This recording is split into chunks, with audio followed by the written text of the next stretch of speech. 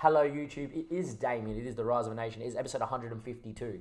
Today we will have the Leipzig doubleheader, but we are 2 days after we have played PSV. Anyhow, we have gone into a border crest because the club has gone and tried to expand the stadium again. 2.5 million in a year's time, and we're going to have it up to 16,000 seats. Started originally with 11, we've got it up to 14, I think, at the minute. So another 2,000 seats, which is good. But I was like, you know what? We've got 140 million in the club. I'm not planning on spending. And if anything, we're probably going to sell Nildo on, not this season, but maybe next season for about 30, 40, 50, 60 million. Can we build a new stadium? And they said, nah. And then I was like, come on. Our rival's going to leave us behind. Like, nah. The fans are behind me. Nah. And then I said, look, after all I've done for this club, it's the least you can do. And they've actually gone and turned around and granted me the request for a new stadium, ladies and gentlemen, boys and girls. A new stadium for SFB, which is huge. Would make it very upsetting if we won the Champions League this season. But we've decided to build a new ground, which is huge. So we should be currently, if we look at the club vision, expanding the ground completion, that's fine. They're expanding it again, but we should be talking about getting a new stadium as well.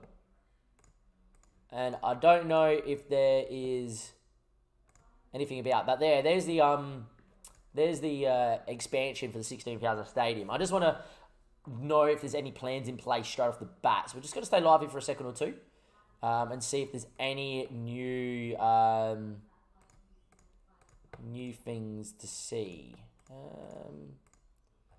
Doesn't really look like at the minute. If we go to Club Vision, I would imagine it means that there's some planning to take place. Sometimes you see that straight off the bat, it says to be advised, like 2BC or 2BA.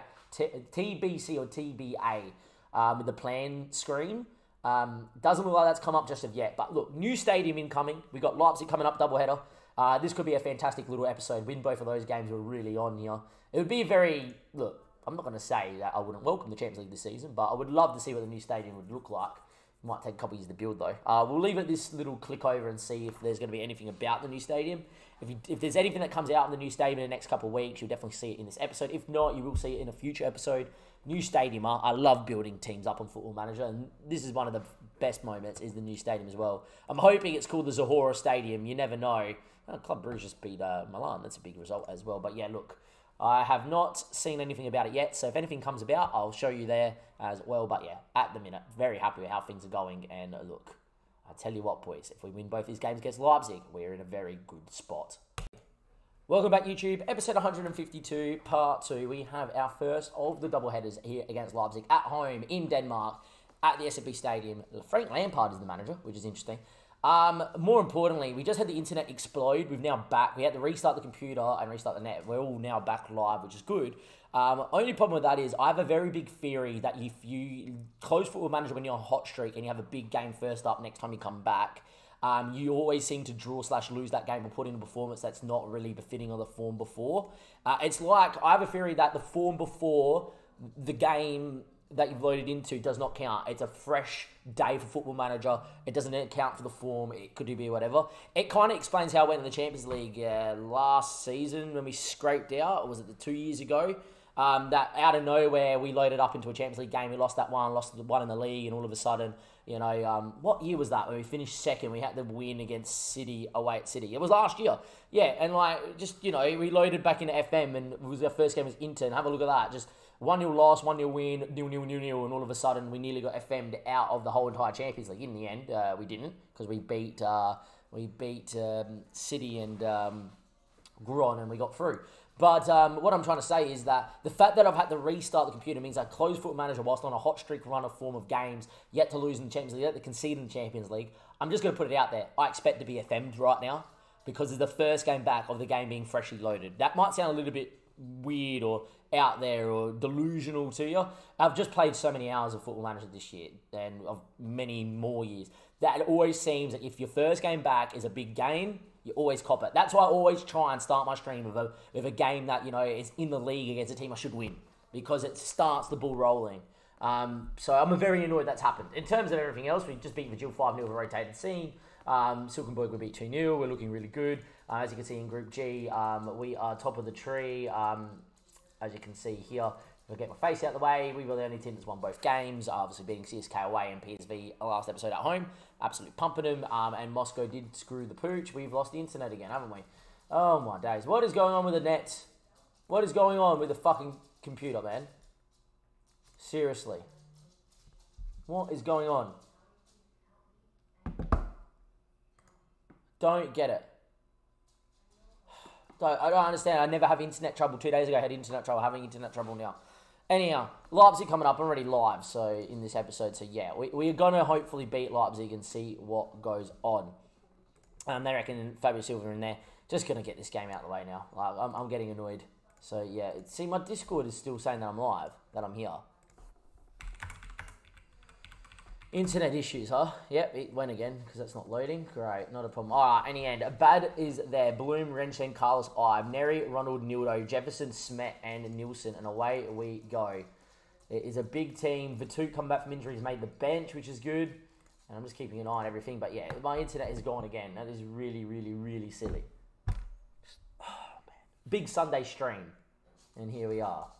And we're meant to be thinking. Are we back now? We're now back again. Oh, I don't know what's going on with the net, but we're back. All right, good. We have got a very good Leipzig side. Olsen Lundberg has been there since he moved from Esberg. We've played him so many times down the season, Leipzig. So it's all accumulating to a big FMing, isn't it? Olsen Lundberg is unreal. 32 years of age, still absolutely crazy. Would take him in a heartbeat. They've got one we know has been there for years. Bulik has been there for a while. So all these guys we've actually played against. Jan Angus Smith is really good. Charles is not bad. Tommy Field is a pretty good 24-year-old. Like this team deserves to be in the Champions League, and this team was very good. So very good player there. Oh wow, Kayat, the Belgian, 117 caps. He is insane. Williamson Baramo, very good defender as well. Velez on the right-hand side. Probably the one we have to target. We need Smith to go well. And Kanenko is a very good keeper. We've played him in some big games throughout the season. We've done the job. And hopefully we'll be okay. We know all about him. You know, they've got people on the bench. You know, Jacob's pretty good at 21 years of age. Gonzalo's okay. Rossi Leah is not bad, but okay. Zanonin. Oh, my God. Dang, I'm Italian. Michele is doing all right. Lucas looks pretty okay as well. Look, be interesting to see what happens. Score prediction in the chat if we are live and running. It seems like we're back now. I don't know what's going on. And hopefully we'll be okay. My phone's now telling me that we're back live, which is good. I'm going to predict, because it's the first game back, I'm going to predict it's a 1-1 draw. To be fair right now, with how good their side is, I would take 2 1-1 draws, because that would obviously mean that we finish top if we win both our games, because we're ahead of them. Anyway, 5 minutes played, 0-0 here. A clean sheet's massive for us. We keep a clean sheet today, which is definitely possible with the team we have. It would be huge. Yet there be a chance, 15, 16 minutes in. It's a throw in deep in our half. Need to reverse the camera here. Smith on the ball. Back to Ibe. He can whip one maybe. His balling's not bad. Carlos heads. Konecko with the mistake, and it's in. It's not the first time Konecko's made a mistake. I reckon it was about 3 years ago, 3 or 4 years ago, in a big game in the group. Konecko made a mistake very similar where a ball's hit straight at him and he let it go through. But we lead early here in Denmark. It's Denmark, baby. We should always, always, always be hopeful in Denmark, even with FM and the internet and all sorts of things going on. Our first shot has been on target and has gone in. Nildo now, good on the free kicks, ball back steep. Ren Sheng really should have scored. My internet's gone again and now it's come back again. I don't know what is going on with the internet. Sorry, boys, but we're in the game and that's all that matters at the minute. 30 minutes played, 1-0 to the lead, and away we go again. Anyway, Ronald now with a ball, back into Carlos, Ibe, Ronald, running, going, good stuff. Nildo, good spot. Carlos wanted it. Nielsen now. Ibe needs a runner. He's going to go himself, isn't he? In the end, great save for Konecko. At any stage, we played Carlos in then, or then Nildo in the second phase, we would have just had a simple one-on-one. Instead, it's our fullback coming there. And that's why I like Ravel a lot. I'm not saying he's better than Ibe, but from what Ravel's done in a short space, oh my, great save for Konecko. Didn't expect that to be a highlight, and Ronald's absolutely thumped one that as well saved. Ravel would have probably laid a ball into someone, or when he shoots, he hits them well. Ibe's shooting. He scored a big goal against me for City, and he scored a few, but yeah, it is what it is. Anyway, playing okay. doing what needs to be done at the minute. 1-0 to the good, 33 minutes played. Been probably the better of the two teams so far as well. They've been good on the ball, though. And with their firepower up front, they're very, very dangerous. And that's a header at goal. A bad save cleared. I don't know how you can say that. Well, we've got a comment from Dim, so that kind of tells me that we're back at least. All right, here we are. We need to kind of replay that because I think Abad's made a worldie of a save here. And it's somehow been blocked outside the 6-yard box. So, K it with the header. Abad's, it's actually hit Thistle. Abad's made a save. It's then been off the goal line. I reckon it's hit Abad. I need to watch that again. Like, really slow, all in one go. I don't know how this has not gone in. Ball's been flicked. Abad's gone to dive across to make the save as Thistle goes at it. It's kind of hit Rensheng and Abad. Bloom's gone to clear it. It's hit Thistle, Abad, Bloom into the pack of everybody and fallen into the path of Rensheng who thumps it away. Right. That's not how you defend, but it's 0-0. It's 1-0 and we'll take it. Nervy. This is a thing, though. We can't afford to let Leipzig back into this because they're good enough to score, you know, a few goals. Anyway, ball cleared away by Carlos. Would love this highlight to be over right now. Don't think it's going to be. Is Juan going down on that left-hand side. Good tackle from Carlos. The wonder kid. He's so good. And in the end, 40 minutes played. Very well done. Anyway, approaching half-time. Very even half. Probably had the better of the chances and deserved the 1-0 lead. But they probably did deserve the score from that highlight we just saw. In the end, though, reverse the camera and away we go. 50 minutes played. 1-0 to the good. A clean sheet, we win the game. Obviously, Nadir. But we pride ourselves in our clean sheets in the 4-3-3. And hopefully we'll be alright. At the minute, Carlos has picked up a knock. It's a pulled knee ligament. Yeah, get Lars out there. That's fine. I'm also going to make a secondary change in a second as well. Saying that the system's working. I'm tempted to go to a box-to-box midfielder here.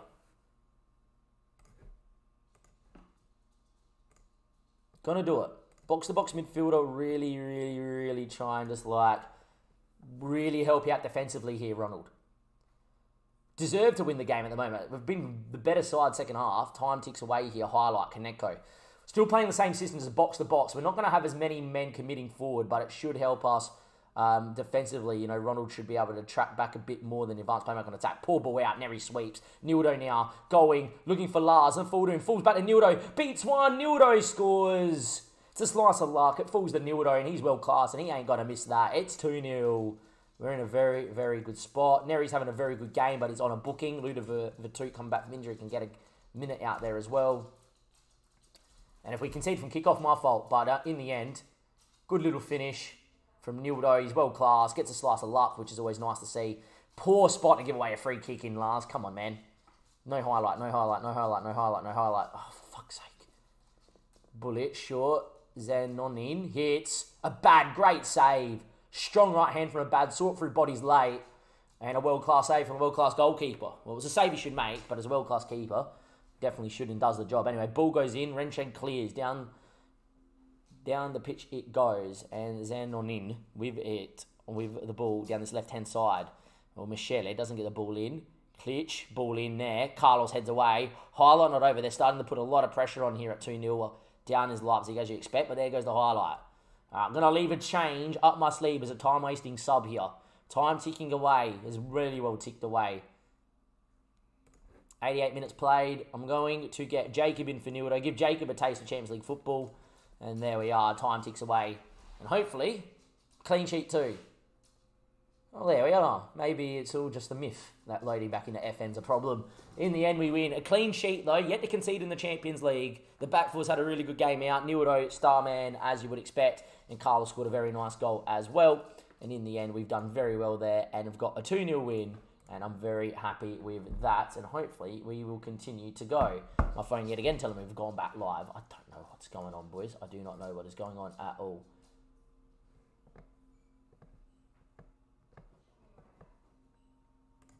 Anyway, and away we go. Continuing on.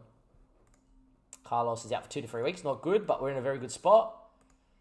And that is all that matters. Nildo, unreal. Praise him, boys. Praise him. And there we are. And that leaves us in a very good spot. Don't know what happened in the other game. That's the wrong table, Damien. CSK Moscow drew to PSV. Big result there for both teams. Who was that? Where was that played? I was played in PSV. Wow, PSV, its first seed has been one of the worst first seeds you'll see. But that puts us on 9 points, boys. Don't need a calculator to work that out. There we go. Click the wrong thing. Trying to show my face. That puts us in a very good position. It means that we win our next game. We're going to probably top the group. Well, we will top the group. I think winning our next game puts us through. A draw in the next game, I think, puts us through, depending on what CSK Moscow do. CSK Moscow need to win every game from now on to knock us off, I think. But we're in a very good spot, and that's exactly where we need to be. I'll see you guys in a second. Don't go anywhere. We have Leipzig in Germany. A win there. We're through the group. A draw there isn't the worst result because it puts us in a very good position to top the group. A loss there makes things a little bit interesting, but we're in prime seat. 3 wins from 3 and exactly where we need to be. Let's go. Welcome back, YouTube. It is time for the second game, the 4th game of the group, match day 4. And we are obviously top of the tree with 9 points, with Leipzig in second on 4. You guys already know that. In the league, we've been on the phone with the internet provider. We are back live. We should be okay. You guys know I was having internet trouble in the last game. We won 4-0 against AAB, 3-0 against Nords. We're just looking really good at the minute. And I love to say that as things are going, we are playing some good football. Important to note, Leipzig, by the way, have got Kayet suspended, one of their star men. Klitsch has just done a sports hernia, which is one of the guys on the bench. And Mickey Elson, the 18-year-old, little bit of the wonder kid through the middle of the park, is also out as well. They have lost some people, and Lucas Gatu, the fullback, is also out. So Leipzig have lost a few people. YouTube Shorts, explain, Rods. I'll get you to explain in the chat. As you can see, their key man is gone as well. But they have, since us, won in the DFL Pokal. Only 1-0 against Munster. And they beat Wolfsburg 4-1. They did obviously lose to us, though, as well. They currently sit 3rd in the Bundesliga, so they're in form. However, I do think that, considering the outs they have, and we're pretty full strength, everyone's kind of come back in. We've arrived. We do have the one out. Carlos obviously got injured in the last game that I think you guys saw. He is good enough to make the bench. However, I am going to put Nildo out wide, and Somariva's going to come in. I was tempted to actually play Lars out wide, but the former Somariva last few games in the Mazzala role on attack, mainly, he did start in the advanced playmaker here alongside Nildo and then moved to Mazzala and scored in the Mazzala role. I feel like with that sort of form, he's a very good player, Somariva, and a big game player.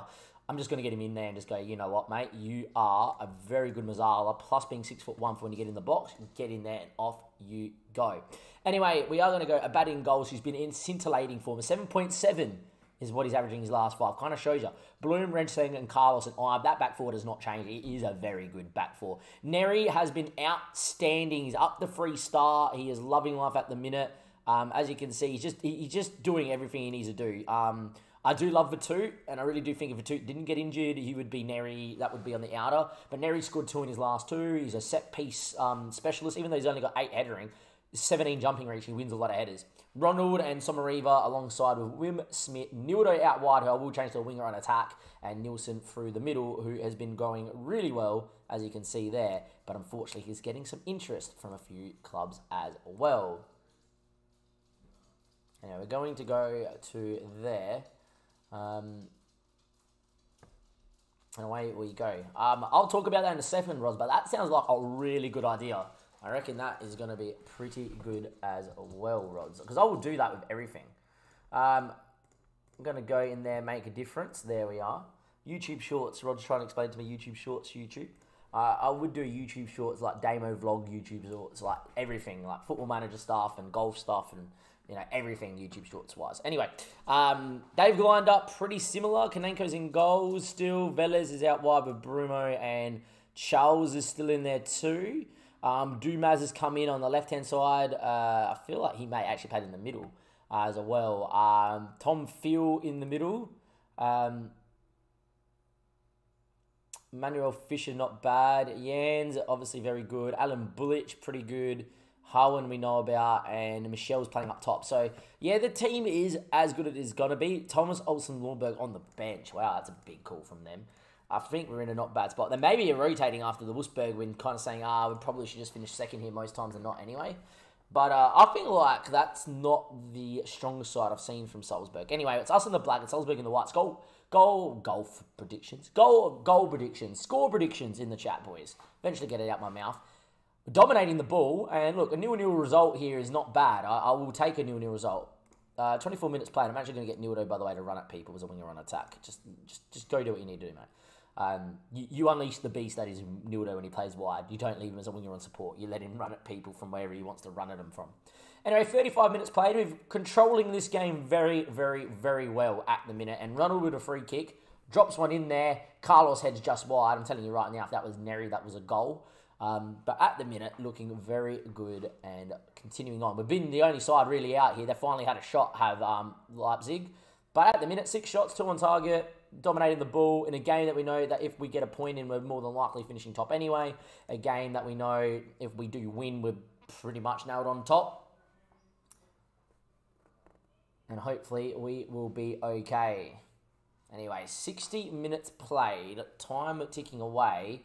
Some are even not having his best of game, but at the minute, don't want to really change anything. I'm very happy how this game's kind of playing out. I know that sounds a little bit whatever, but at the minute, I am happy with a 0-0 result. Nielsen on the ball, takes a touch. Still going, inside now, still running Nielsen. Cuts it, Somariva. Oh my God, how has that been blocked in the 6-yard box there? Somehow the defender has just morphed his leg backwards and it's hit him and not deflected in. Wowzers. I don't know how they've got away with that. Still 0-0. Dominating the game, to be fair. Playing very well. Just no goal. In the end, though, another clean sheet would be huge. 71 minutes played. Corner again. It's because we don't know why we're going like that. Anyway, Neri hit it. Didn't want to. Nildo now. Neri's still there if he needs to. Nildo beats a couple. Somariva blocked. Falls back to Nildo. Ronald blocked. How many block shots? More blocks than Legoland, lads. Anyway, Carlos, 73 minutes played. Like I said, this game going so well, I don't want to make really a change. Ronald's won the ball back. Ronald's still going. Goes for goal. That's pretty well wide. I will make the change here. I'll move Nildo in for Somariva, and I will get Carlos out there. Try and win the game. I will also get the baller in for Nielsen, who's not had his best of game as well. And you know what? I'm going to get Lars in for Smith. We'll just change the whole front three. Why not? We'll do that. We'll make 3 changes up the top, 3 fresh legs. And Nildo will go into the Mazzala role. But I'm really happy how it's going. And Ronald is pretty good on a free kick. And Ronald steps up around the wall. What a free kick. He's very good at that. He is a free kick mastermind. We're 1-0 up here against Leipzig. And if it stays as it is, we're guaranteed top spot. I think we are anyway, mathematically. We'd have to double check that. But yeah, good free kick. Great finish. You never save that goalkeeper. 1-0 to the good. We deserve to be in the lead as well, considering how much dominance we've had. And we are 10 minutes away from another clean sheet in the Champions League, which would be huge as well. Time ticking away here. 1-0 to the good. I'm very happy. And it's a highlight here. Carlos, can he turn? He doesn't. Carlos finds Lars. He does not mind the left-hand side. Ball looking for the ball. I won't find him. Was on if it was a better ball from Lars, but that's okay. Velez now. Fisher. Out to Ramo. Over the top. I came for it, didn't win. Ronald wins that back. That's why he's so important, because he wins the ball back a lot. Lars making a good run. He's got numbers through. Nildo from the middle of the park. Dinks the keeper. Good ball from Lars. And Nildo from the Mazzala roll. He loves running beyond the 9. Baller made all the space by dropping in to get the ball. He loves to come deep for the ball. It's a great work. Like, look where the baller is. Comes into the 10, and look at Nildo's run. Nildo goes, yep, he's left the space. Centre-back's been engaged. Lars is there. Ronald's there. Do what you want to do. And in the end, all you had to do was go, well, there's this big amount of space. Slip him in. Slipped into Nildo. 1 touch. Keeper went down. Kanenko. And we score for 2. And that is all she wrote, ladies and gentlemen. We are steamrolling this group. Could we make it 3? Very late doors. Throws. Poor throw in. Maybe they can hit us on the break. Anyway, it falls to Carlos. He's got Neri through the middle. And Neri, the Argentinian international. Lars, good touch. The baller now. Looking for a runner. again. Still with the ball. Looks for the switch of play. In the end, if we just play, if I made the run forward, he could have been played in by the baller. Anyway, Kaneko goes long. Can we win that? We do. Send the bloom. Carlos now. Running with it. Back from injury. Good to get him some minutes. Nildo inside of him. Wanting it. Ignored. Carlos still going. Cuts it back to Sander Bloom now. Ronald deserves another. He's been amazing today. It's been the Ronald show. He's won the ball back a lot. He's made his own chance. He scored a free kick, and now he's absolutely banged a header in top bins as well. And it's 3-0. We've put Leipzig to the sword. I tell you what, this squad is becoming a little bit special. Sander Bloom, good ball in, and Ronald, advanced play American attack, just suits him so well. We knew box-to-box suited him well, but we did not realise advanced playmaker on attack is so good for him too. 3-0, 30 seconds left. If they score from kickoff, I'll be annoyed because I want the clean sheet. But Ramo, ball out to Albert. They are coming from kickoff. Don't you dare. Ball cleared away by Ren Sheng. 15 seconds still to go. I would be actually physically annoyed if we concede right now. Michele on the ball. Ball cleared by Carlos. Lars chips out to Carlos. Nildo running at it. Could we make it 4 here? Nildo still going. Still running Nildo. Go Nildo, my boy. Goes for goal. Kanenko saves. Would have been a great 4th. And that should be all she wrote, referee. Goes long, referee. Neri thumps it into the stands. No nonsense from Neri. Which is, we don't mind that. Neri just seems to be so good at what he does. Fm21 is just going to have to be content with a backup role. Neri's form has been that good in the ball-winning midfielder role. Velez, boom. Full time, 3-0. What a performance. Very happy with that. And Ronald, man of the match. You love to see it as well. And yeah, very, very happy with that. No one really played out, really played poor. They say Summer even Smith played poor, but I thought they kept the ball well. So yeah, in the end, we're on 12 points. No one can catch us now. You know, the most they can get to is 10, so we are mathematically safe, which is good. We qualify for the first knockout round in Group G, and as you can see, it's got Q1 next to our name, and that is a great place to be. So what we're going to do here, YouTube, is that we're going to end this part of the episode here, but knowing we've finished top of the group, we will be back after the last 2 group stage games. I'll recap them quickly, and you will see the knockout round draw.